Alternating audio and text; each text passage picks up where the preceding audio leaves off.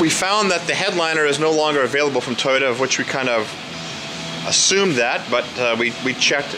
It is no longer available. This headliner is in decent shape. There's no rips or tears really to mention. It is a one-piece headliner, and it does have a few blemishes here and there.